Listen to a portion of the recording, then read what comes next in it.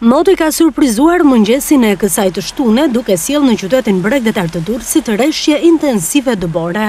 Rënja e menjëhershme e temperaturave ka sjellë dëborën e parë për gjatësinë së dimrit në këtë qytet, por edhe në zona të tjera bregdetare.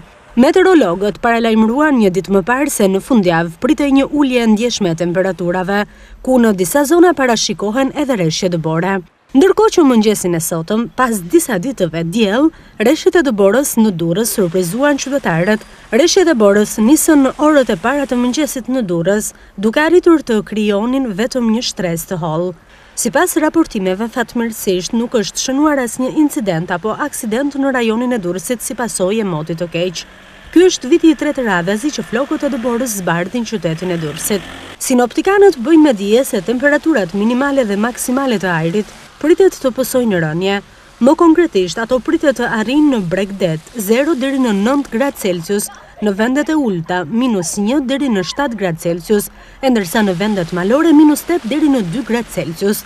Ulja do të vijojë deri ditën e hënë, ku pritet rritje temperaturave sidomos në mesditë deri në 14 gradë.